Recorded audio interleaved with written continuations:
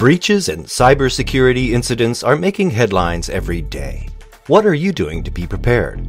Welcome to the Tripwire Cybersecurity Podcast, brought to you by Tripwire, the show that explores cybersecurity for the enterprise and how to identify and protect against cyber threats before they happen. Listen for techniques and best practices to harden your defenses against hackers. Now, here's your host, Tim Erlin. Welcome, everyone, to the Tripwire Cybersecurity Podcast. I'm Tim Erlin, VP of Strategy at Tripwire, and I'm here with Kai Roer, who is the Chief Research Officer at KnowBe4 and the creator of the Security Culture Framework. So, welcome, Kai. Thank you so much, Tim. Pleasure being here. Glad to have you. So our discussions on this podcast, they often tend towards the more technical topics in cybersecurity. Cybersecurity as a whole tends to focus on technology, but it isn't really just about technology. There are, not surprisingly, an awful lot of people involved in cybersecurity as well, both as practitioners and as just people out in the world who have to deal with cybersecurity on a daily basis. So I wanted to take this conversation a little bit more towards that people aspect, but I want to start with a question that occurs to me as we sort of prepped for this conversation, this podcast, which is really, why can't we solve cybersecurity problems in the world with technology alone? Why is it, from your perspective, that technology isn't sufficient for us to address cybersecurity? Well, Tim, first of all, technology is actually made by humans. And if we accept... For now. Well, even that technology that will build its own technology would have been created by humans, unless, of course, there are aliens somewhere, which, we shouldn't rule out. That's probably a different podcast, I suppose. Yes, most likely. But the challenge here is that technology that we use today is created by humans, and humans are, dare I say, flawed. So, and by flawed, I mean that we come with biases, we come with mental concepts, ways we are working that, are not really made to be perfect. And because of that, whatever it is that we create will never be perfect either. That explanation is one side of it, that the technology itself can never be perfect. But I think there's more to it than that. There has to be, because when technology is interacting only with other technology, you can pretty much enforce through the technology itself what happens in those interactions. So, sort of an API to API interaction. But we don't do business that way, and we don't deliver services that way, because ultimately we're servicing humans, and there are human beings on the other end of that service or that organization. So, with technology as sort of the mediator between human interactions, you can't remove the humans from the process, and so technology is ultimately limited by that fact. There's people and process involved, I guess, would be the other way to look at it. Yeah, of course. And this is something I think we have been using like for 20, 30 years, people process technology. And I think it is very important to remember this, especially if you are, like myself, very focused on the people side, or if you're a compliance officer, you tend to be more on the process side. And of course, technologists, you tend to be more on technology. One thing that I believe that we sometimes forget is that these three things are together. So if you change one of them, you will automatically influence one of the others. One example here is, for example, seat belts, in cars. This is a safety feature, right? Now, the technology seatbelts were created back in, I think, 50s or 60s, and I think actually the Swedish company Volvo has some stake in that innovation. But the problem was that no one actually used them, or at least extremely few people. And then that is because people don't really care, or it wasn't cool, or we didn't understand how to use it. Then in the 80s, governments decided that, okay, we need actually to reduce the fatalities of traffic incidents. How do we do that? Well, we need to make seatbelts mandatory. Now, two things happened here. First, car manufacturers have started to put seatbelts in their cars. So not only as a, nice to have, but everybody had them. And number two, people were like, oh, okay, maybe I have to use seatbelts. But again, people are people. So even if you have a policy in place, like the government mandatory thing and the technology in place, they still need incentives, right?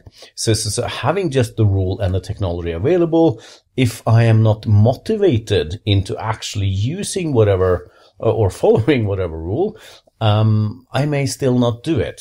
And that was one of the issues we saw, especially here in Europe, mid and late 80s when it comes to seatbelts. We didn't use it until such a time that the policy was informed by policing. So the police started to pull you over and you were receiving a hefty fine unless you were wearing the seatbelt. And now suddenly we saw a huge change in behavior. And it's interesting because that change in behavior, for people who lived through that process, they had to go through the change in behavior, from a sort of a legislative and policing aspect. But people who've grown up with the seatbelt being a habit that they've always had would probably continue using that seatbelt regardless of the law for the most part. And so you've actually created a habit there, which is an interesting way to think about it. Yeah, and a mental concept, right? So I still, and perhaps you do too, remember back in the day when it was like cool to ride your car not using the seatbelt because you were like young and tough and invulnerable or bad at making risk management decisions. Yeah. Exactly.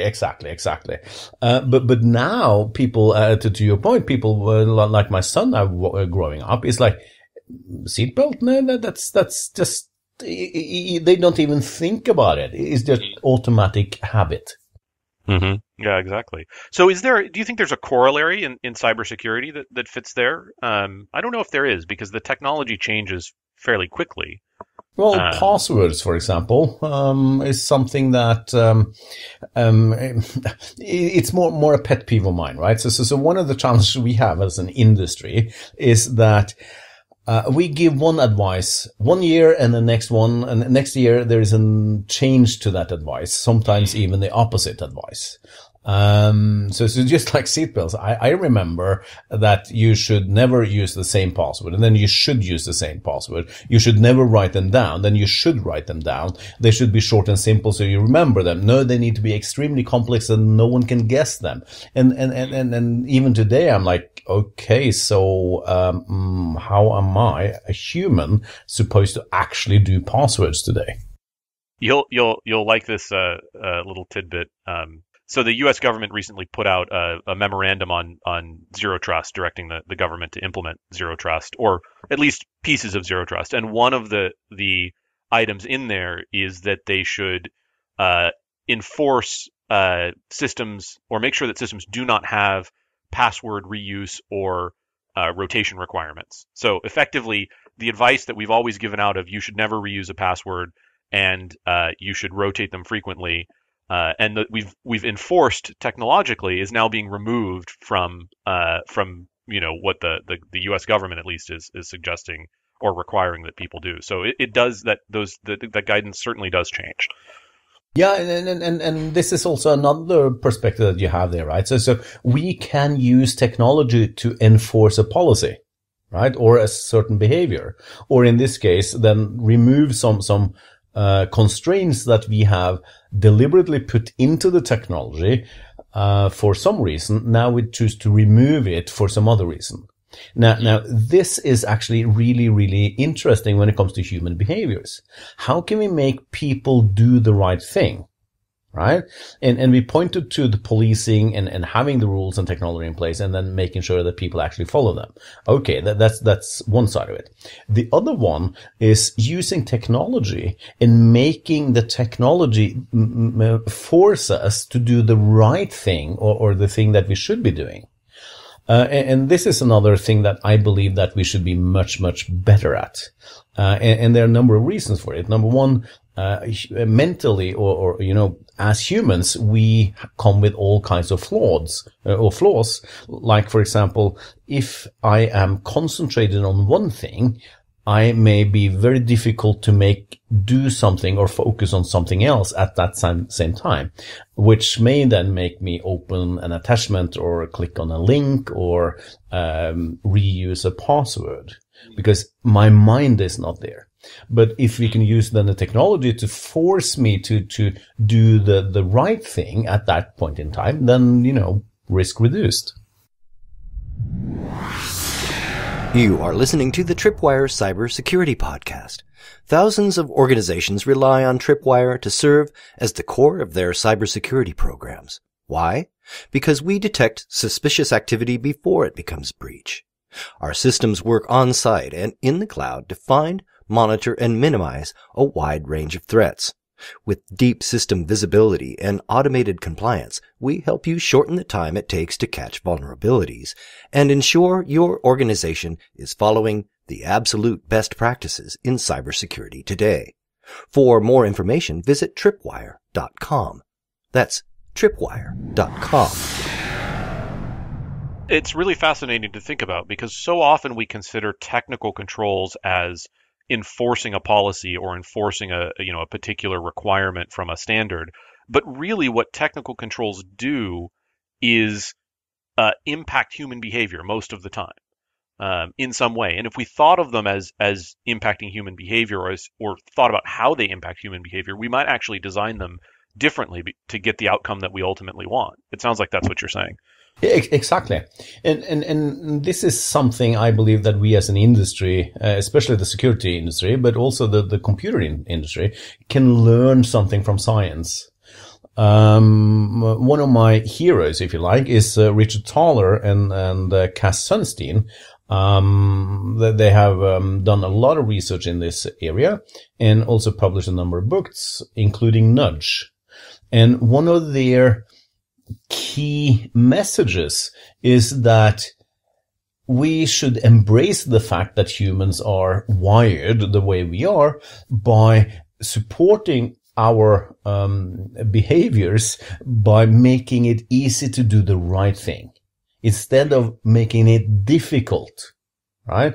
And that's where I believe we can learn a lot, especially people like yourself and myself who have been in this industry for quite some time now. We've seen that, yes, we use technology to enforce some policy, but not necessarily in a way that make it easy for the person using the technology. Often instead, the opposite is true. By enforcing the policy, you have to do some extra steps. And by taking the research and Richard Thaler, for example, and learning from that, we can adopt the technology and build technology that make it easy for us to do the right thing, even if it seems difficult or strange in that moment. I don't know, do you remember when the first iPhone came? Mm-hmm. Do you remember what you thought when you saw this big screen and one button only? No, I don't know if I remember exactly what I thought.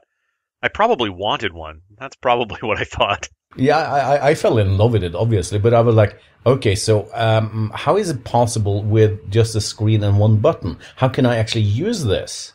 Right? Yeah. And then what Steve Jobs and Apple did was to research how can we make it as usable as possible without being hung up on how we used to do things.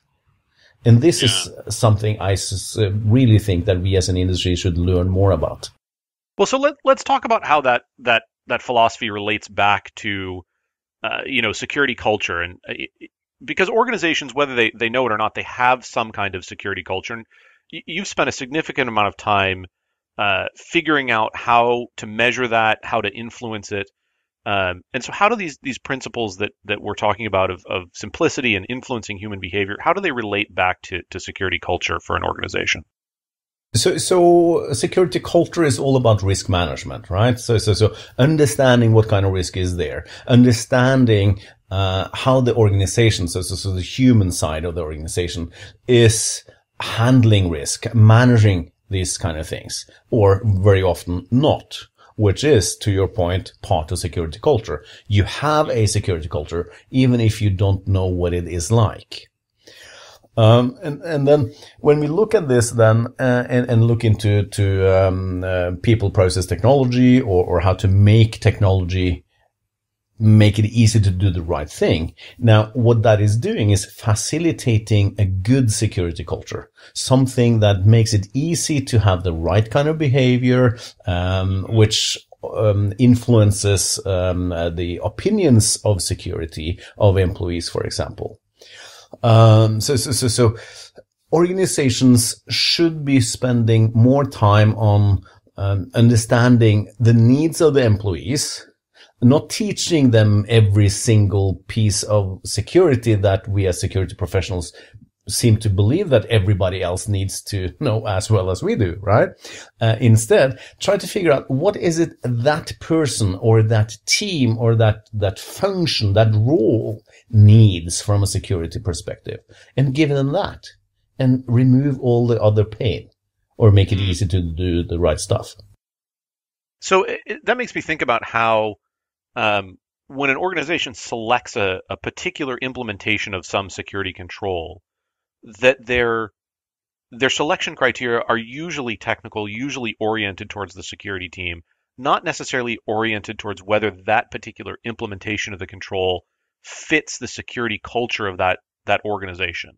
And that thinking in those terms might actually drive a more intentional security culture for that organization. The example that comes to mind is vulnerability management for me, because you can implement vulnerability management in any number of ways, where you might have a central team that runs it all and hands out, specific instructions on what to go remediate. You might distribute it so that the business owners actually own that risk and that they're responsible for making risk mitigation decisions. You might, distribute it to system administrators who then have to fight for resources. There are all kinds of different ways. And I hadn't really thought about it before, but those different ways of implementing vulnerability management are actually, they're sort of the emergent security culture for that organization. Is it distributed? Is it centralized? Who owns it? Who makes risk mitigation decisions? All that kind of information. And how can you change it? Or even before that, is this organization or way of organizing the work, is it something that was decided upon because it makes sense to this organization and the risk management of this organization, or did it just happen by accident, which sometimes it does? So I totally agree with it. This is a very good example of one of the perspectives of security culture. So how does the security culture framework, which has been around for a long time, how does that fit in here? What's the purpose of the security culture framework? So the main purpose of the security culture framework is to build and maintain security culture. So when we created that back in 2010-11, I think it was, very few organizations did focus on security culture. We were probably a handful of people around the world using that term, and most of those would be in academia. So when that came about, the industry were still focusing on antivirus, and a lot of technical controls, and of course compliance issues. And very few organizations realized or want to take it a step further when it comes to training the employees, right? So we've had awareness training for a long time, and almost, for the same amount of time, most people hated it, right? Mm-hmm. So some organizations realize that we need to fix this if we are considering the employees part of the organization, and that there is risk that these employees needs to understand and be aware of and train to avoid or change their behavior. And yes, we've been playing a lot with technology, a lot with policies, but it doesn't really cut the chase. We need more. So that's the backdrop, the background of why we created the security culture framework.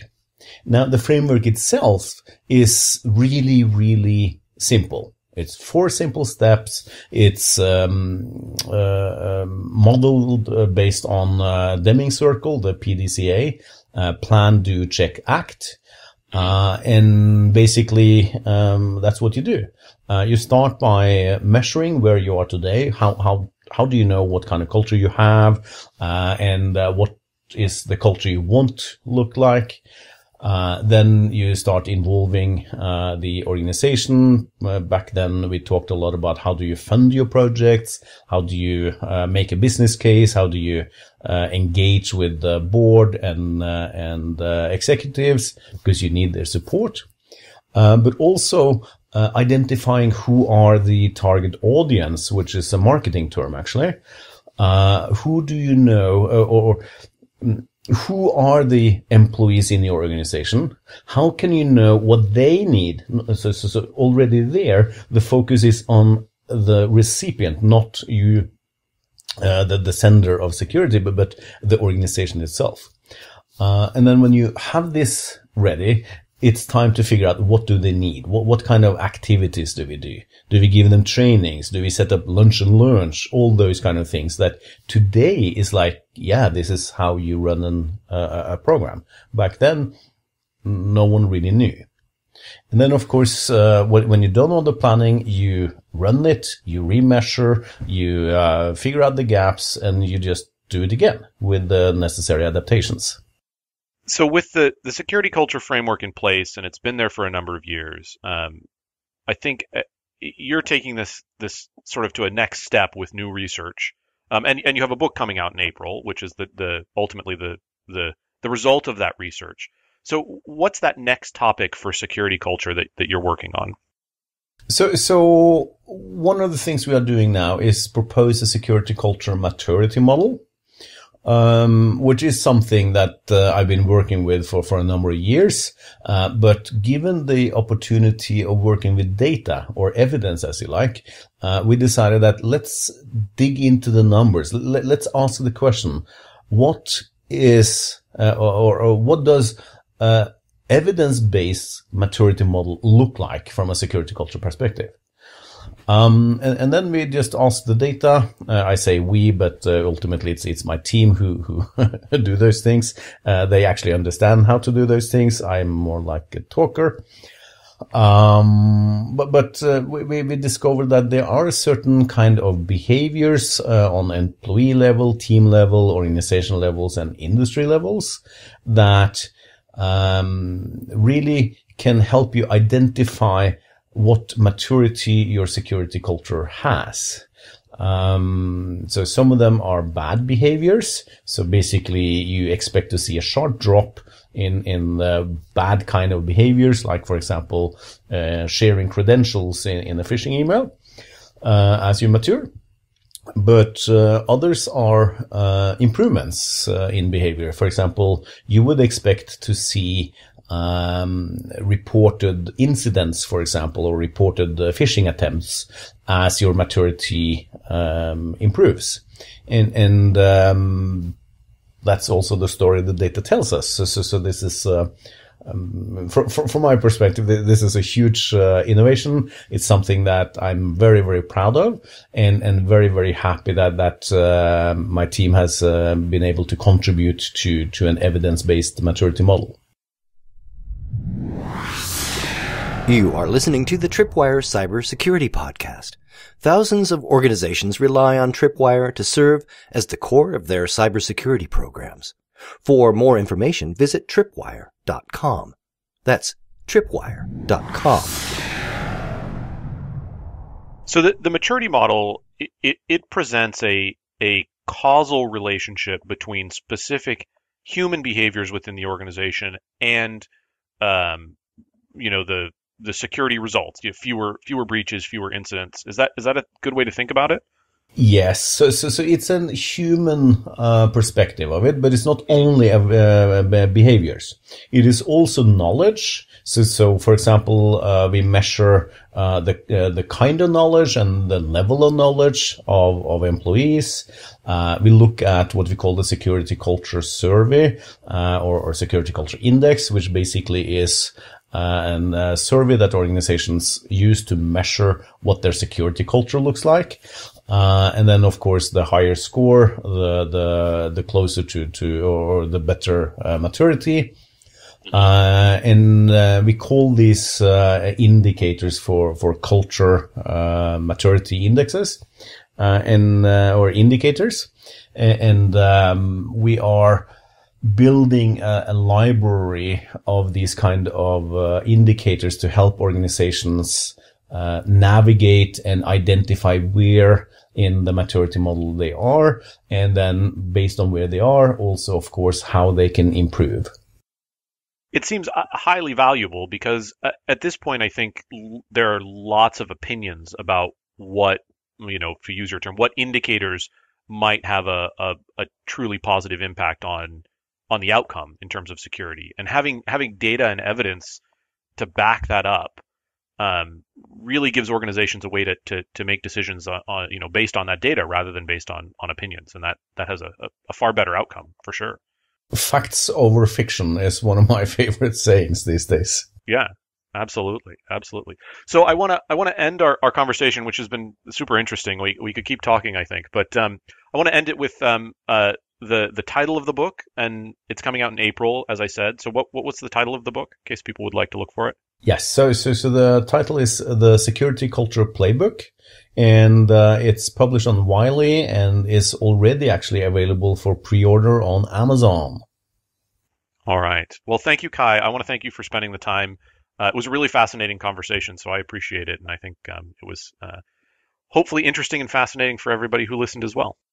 Thank you so much, Tim, for this opportunity to share my passion. It's been a great pleasure. You have been listening to the Tripwire Cybersecurity Podcast. Join us next time as we explore stories of people protecting people and techniques and best practices to harden your defenses against hackers.